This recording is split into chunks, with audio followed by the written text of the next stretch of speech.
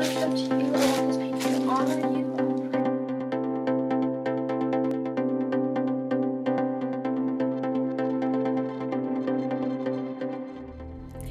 Hi guys, my name is Noelle and welcome to my channel. This is my little art channel where I share my art journey with you, so thank you for clicking on my video.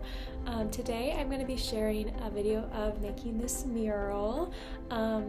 I forgot to film before starting it, like a video of like an intro, so here's my intro. So I wanted to make this mural because I wanted to get practice making like larger scale paintings, and also I wanted to have things to put into my portfolio so that I can have things to show to customers. So if they want a mural made, I can have something, you know, or a lot of times the application processes for doing murals like in town and stuff, they usually want to see like a portfolio. So I decided to take it in my own hands and go ahead and do it, and I'm really glad I did. This was super fun. Let us get started. So I was super excited. I found this 9 by 12 foot drop cloth from Home Depot that is canvas, and I was trying to find a cheaper alternative than the Hobby Lobby canvas that was, I think, 5 by 3 meters for like $80, and this was just $25. The texture of the surface is definitely lower quality. It's a little bit bumpy, but I feel like since it's just unprimed cotton canvas, like it's not gonna have like probably a lot of acid in it, hopefully. And I'm just super stoked about it because it can fit on the wall that I wanted to paint, and now I don't have to paint on the wall. But man, this stuff is quite a exciting option. So I just stapled it on the wall, and it was a little bit of work, so I grabbed my husband to help me, and I'm so excited to get started.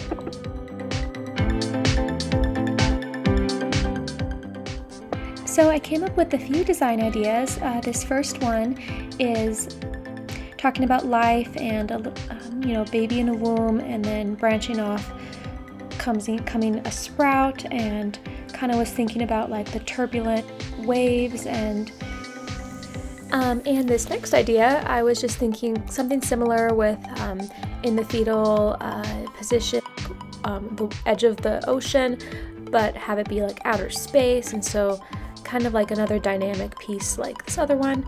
But yeah, that one I didn't really develop too much. And then I was just playing around with these ideas again, something similar with the sprout, just trying to see if there's other ways I could approach it, and that just kind of got pretty loose.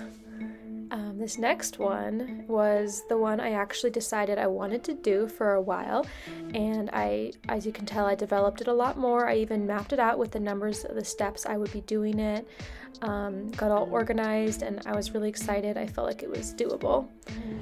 I just wanted to show you, I tucked in the piece of fabric that was hanging on the upper right corner, and yeah, I feel like I like it. I cleaned up the house some. Oh, hi kitty.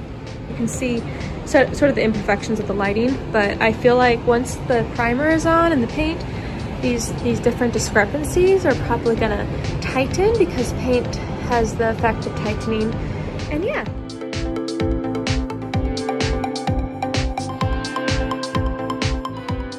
So what I'm gonna start with is spraying the canvas down with water to help absorb some of the moisture so that the paint isn't sucked up completely. This is the paint I'm using, and I've made it into a gray color, so it's mid-tone. And then I'm gonna try using this big brush by hand, which I know seems like a ton of work if you're thinking about like regular wall painting, but I wanted to have that painterly look, so hopefully it's not too exhausting. Yep, I did a few strokes, and that's totally not gonna work. I'm gonna have to use a roller like a normal house painter. Yeah. My husband's sitting there laughing at me. Yeah. So as suspected, I zipped through that small can of paint because the paint was just soaked up into the canvas so quickly. I was trying to use a spray bottle to wetten the canvas so that the water soaks it up first, or the water is soaked up first, but my hand was getting kind of sore, so I ended up pouring water into the paint because it's water-based paint. And I just was trying to like utilize the paint so I don't have to buy more, but probably gonna have to buy more. I may actually just use some of the paint I used for painting our bedroom walls and see if that's water-based, and then maybe just finish up the rest so it's not going to be matching, but that is okay. This is the one I used for our bedroom, and it's obviously covered in some paint, so I guess I would just look at the ingredients.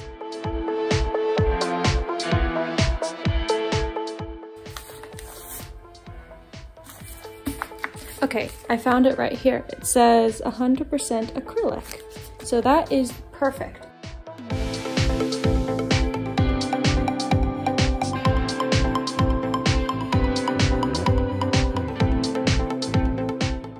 My brushes now, and I just wanted to chat a teensy bit.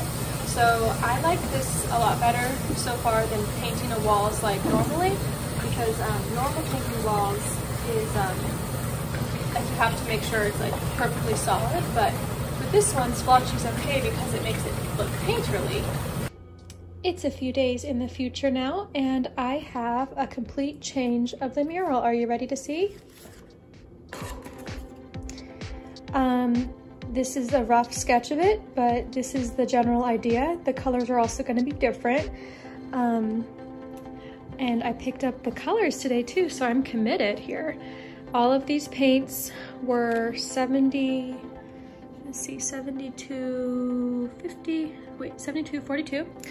And I have yellow for around there, around the edges, skin tone here. I have the dark part of the sky over here, so it's not going to be jet black.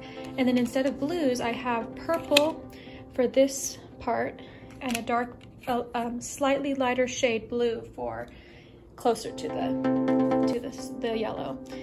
And I also got a big drop cloth. This was only $5 at Lowe's. I got 3 more of these little paint trays, and I'm excited to sketch out the drawing. This is a photo, it's based on a photo reference of one I took like over 5 years ago of a little girl, and I'm so excited to finally paint it. I think this is going to be impactful, and I hope everyone likes it.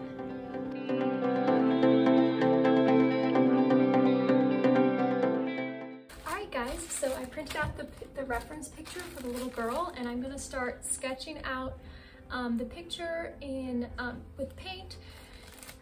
I mean, I could use pencil or something, but I think I like the painterly feel, so I'm going to go ahead and do that, I think, with the yellow paint.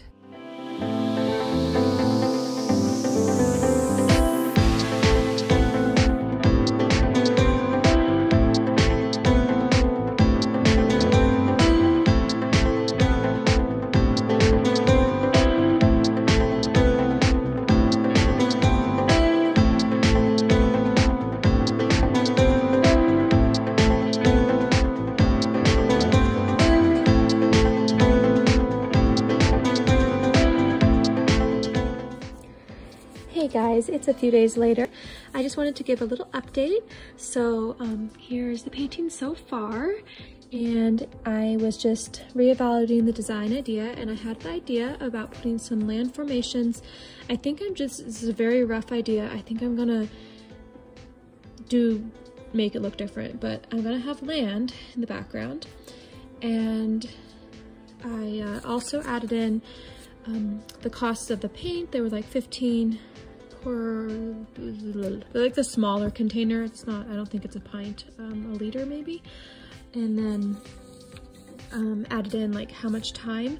And so before I had like a map out of how I was going to be executing the original design plan, but I changed the design plan and I'm doing it a lot more loosely, and I'm just going to be recording it and try to work in reverse, and so I think that would be fine.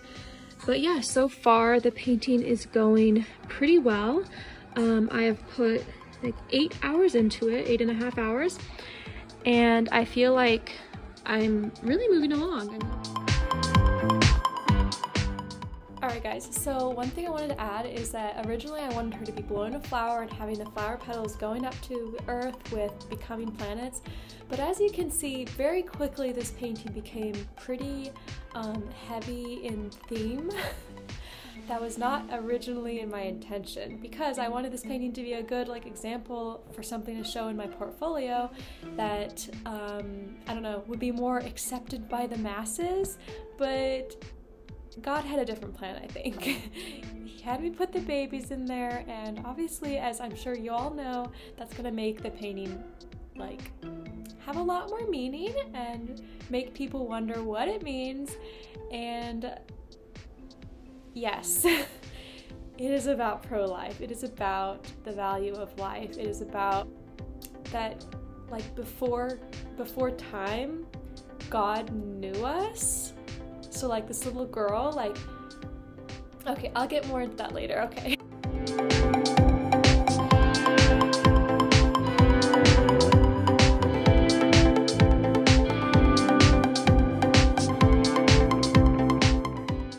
So at this part in the painting, I had actually taken a vacation for a few weeks, and I came back and I had taken some time to think about the painting. Sometimes it's nice to take a few steps away and take a break, and then you regroup and gather up all the things you want to do, rather than just going, and then ending up making decisions that maybe you want to go back on. So yeah, I took a minute to look at the painting again and think about what I wanted to do, which was mostly at this point details and nothing major, but just refining things a bit and also adding connection to the flowers. So you'll see that next.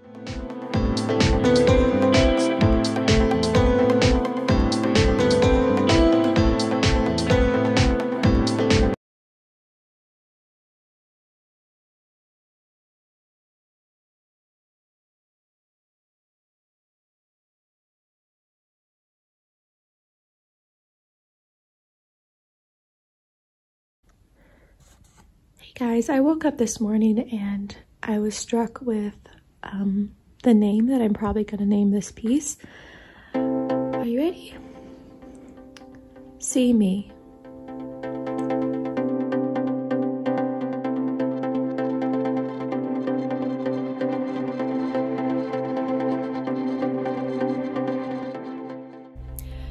So when I, along with the title, I really got more clarity on the meaning of the painting, and that was that the little girl, I feel like I've showed this painting to a few people and they don't always notice it, and I'm curious what you guys think before I say it, what you interpret it as, the little girl, how does it all fit in? She's blowing bubbles that are becoming babies, is she the mom? You know, people can get kind of this narrative, but my intention was that she is the babies, she is known and seen before she was created, every hair on her head, and every stage that we're in, even in the early stages of development in the womb, we are complete. We are the same person. And so that was more of my intention, she is that little baby. So I just thought I would clarify that since I noticed that not everybody picks up on that. So there you go.